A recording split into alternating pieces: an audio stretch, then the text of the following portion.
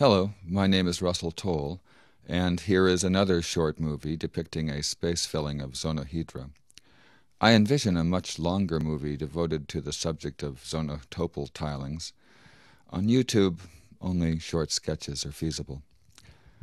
I propose that, if one can tile any zonohedron whatsoever with smaller zonohedra, then one can fill the entire three-space outside the zonohedron with exactly these smaller zonohedra.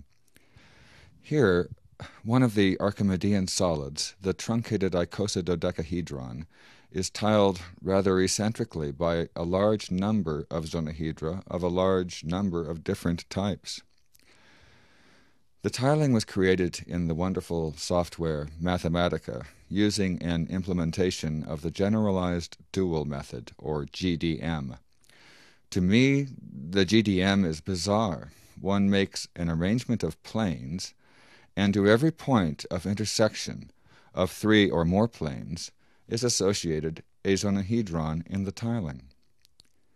Now, if the number of planes be finite, generally one obtains a zonohedron tiled by smaller zonohedra.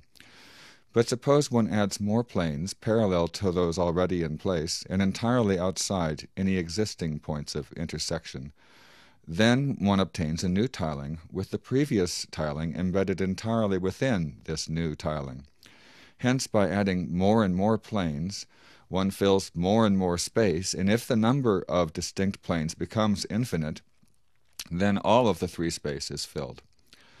By taking some care with the placement of the various sets of parallel planes, one can ensure that only the same types of smaller zonohedra ever arise.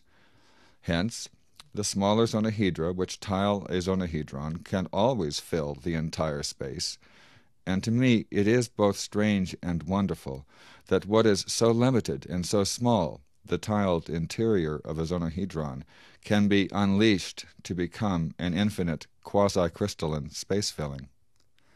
Thank you.